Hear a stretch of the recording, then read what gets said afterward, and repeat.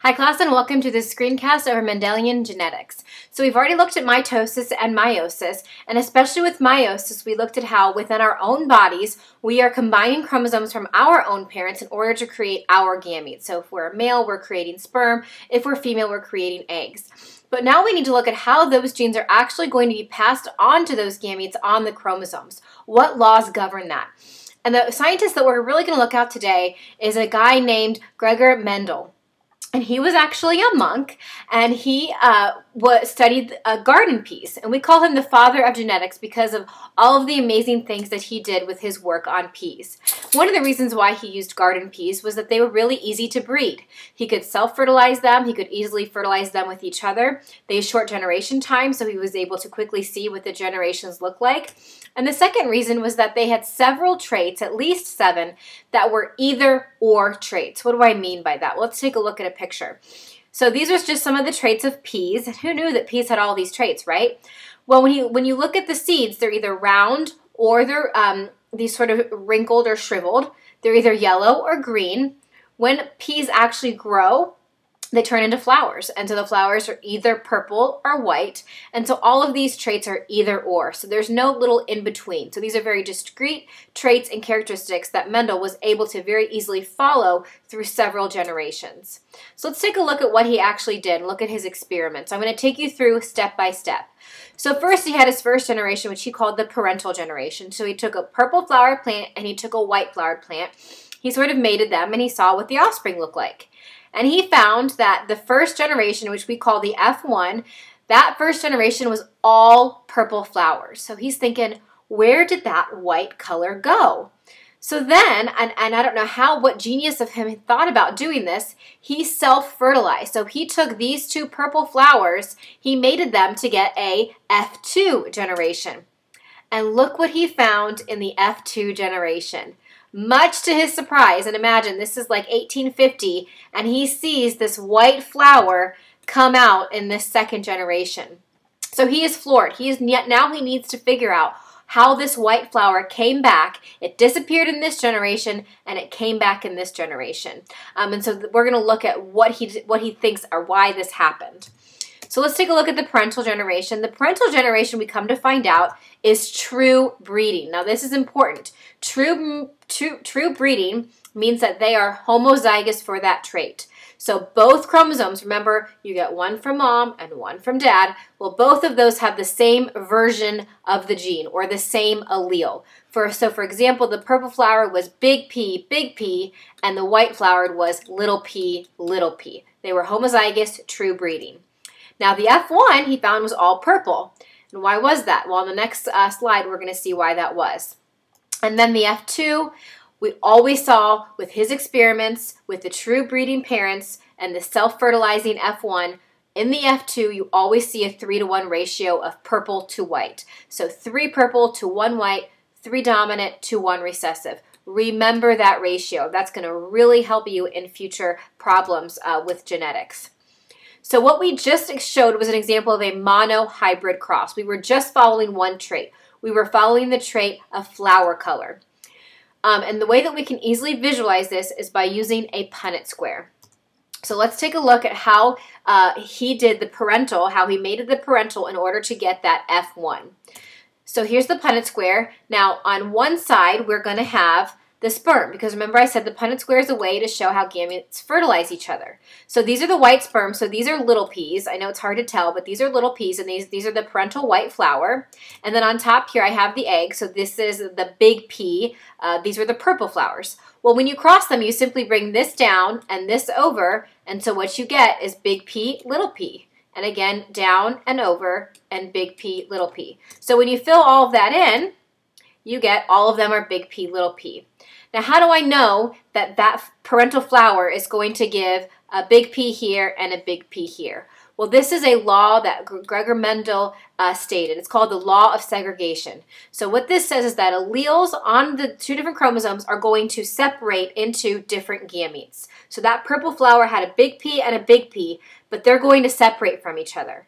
And you should remember when that happens. That happens during meiosis 1 and meiosis 2, right? When they separate from each other. When the homologous chromosomes separate, and then remember when the sister chromatids separate. That's all the law of segregation is saying. So this Punnett square shows us how we get that F1 generation. The F1 generation are all heterozygous purple. Heterozygous might be a new vocabulary word. That just simply means it's got one big P, one little p, one dominant and one recessive allele. Okay, moving on. How did Mendel get the F2 generation? Well, what he did to get the F2 generation, like I said earlier, was to self-fertilize the F1 plants with each other. And so when you do that, let's set up our Punnett square again. So on this side, we've got our parental purple, so big P, little p. And up here, we've got big P, little p. And again, when we bring down and across all of our P's, we're going to get one big P, we're going to get two big P, little p, and we're going to get one little p, little p. So what this shows you is the 3-to-1 ratio. These three guys are all purple because they have at least one big P. This is two big P's, but these have the one big P. And this guy is our white because it has no big P. So again, this is showing the F2 generation. We took the F1, the big P's and the little p's, and we self-fertilized them to get the F2. So as always, the F2 shows that 3-to-1 ratio. Now just some vocabulary as we go through that I'll be saying. The word genotype. Genotype is simply the genetic makeup of an organism. So for the examples that we've been using, a genotype of that true breeding purple flower is big P, big P. The genotype of that heterozygous F1 purple flower is big P, little p. And the genotype of that parental white flower is little p, little p. So it's just writing down the alleles. Now the phenotype is actually what you see. It's the physical characteristics that you can identify. So the only two possible phenotypes in the example that we just did was purple or white. So 3 purple to 1 white. That was a phenotype ratio. Now if we were to look back and do a genotype ratio of this one, the genotype ratio would be 1 to 2 to 1 because we've got one of these, we have 2 of these guys, and we have 1 of these guys. So you can have both a phenotype ratio, 3-to-1, and a genotype ratio, 1:2 to 1. All right, now I think I've got an example for you to do in your notes. Show the Punnett square for a cross between a person with freckles who's heterozygous dominant because having freckles is dominant. So having freckles is the phenotype, and being heterozygous dominant is the genotype. And you're going to cross that person with no freckles. So you got to figure out what their genotype is. Show the Punnett square and then give the ratios of the offspring, both genotype and phenotype ratios. Okay, we're going to spend the second half of this video now looking at pedigree analysis. So pedigrees are a great way to show the inheritance of a trait in a family through multiple generations. And as you go through life, it's really important to know how some common diseases are inherited. So I'm just going to show you 3 or 4 here. The first one is sickle cell anemia. This is a recessive disease. What recessive simply means is that you need two little recessive alleles in order to have it. If you just have one, you're not affected by the disease. So for example, little s, you need 2 of those in order to fully show sickle cell anemia. What happens with sickle cell anemia is the red blood cells actually sickle, and because of that, they sort of clog the arteries. You don't get a lot of oxygen to your tissues. You're tired a lot, and we'll learn more about that in class. Another commonly inherited disease is phenylketonuria, also called PKU. And the next time you look at a Diet Coke can, you're going to notice that you see something on there called with this little thing. Phenylketonurics contains phenylalanine. These people cannot digest this molecule phenylalanine. This again is also a recessive. Achondroplasia, dwarfism, is a dominant disease, in fact. So you only need one big A in order to have achondroplasia. And this is an example of an old-time actress, actually, who had dwarfism. And the last one, it's also surprisingly dominant, is polydactyly. Polydactyly is the idea that you have 6 fingers. So this is a very interesting thing. This is dominant. I don't know about you, but I think all of us might probably have 5 fingers and 5 toes. That's actually a recessive trait. So just because something is dominant does not mean that it's more common in the population. This is actually a dominantly inherited disease, having 6 fingers. So here's an example of a pedigree that shows a recessively inherited disease. Now, what I really want to point out to you here is that both parents are actually carriers, and this is another definition we need to know. Carriers are heterozygous. So with a recessively inherited disease, they don't show the disease, they don't have the disease, but they do have that allele that they could pass on. So here you see the dad has a little r and the mom has a little r. So when they mate, and they might not have 4 children, they might have 10 children, they might only have 1 children, but this is the probability, right? Doing these Punnett squares are all about the probability of their offspring.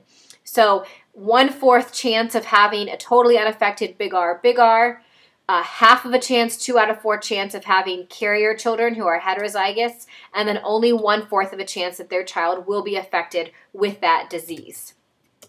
So here's some notation that you're going to need to know for our pedigree practice in class. Go ahead and draw this in your notes and then label everything. So circles identify the female, and males always are identified by a square. The line in between them is going to signify a marriage, and the line coming off of them and then in between are the siblings and the children. If it's filled in, that tells you that that person is affected by the disease, and if it's not filled in, you know that that person is not affected by the disease. So here's the example that I want you to draw in your notes. I know it'll take a little bit of time, but draw that in your notes. And then I want you to analyze it. Is this disease inherited dominantly or recessively? How do you know? Now, here's how you're going to answer that question. You're going to go back to this slide here, and you're going to use this information about carriers to help you answer that question. Once you figure out whether it's dominant or recessive, try to label as many genotypes as possible. And why don't we all use, what's an easy one to identify? Let's all use big A for the dominant and little a for the recessive. So we're all using the same notation here. And we'll look at this the next time we see each other in class.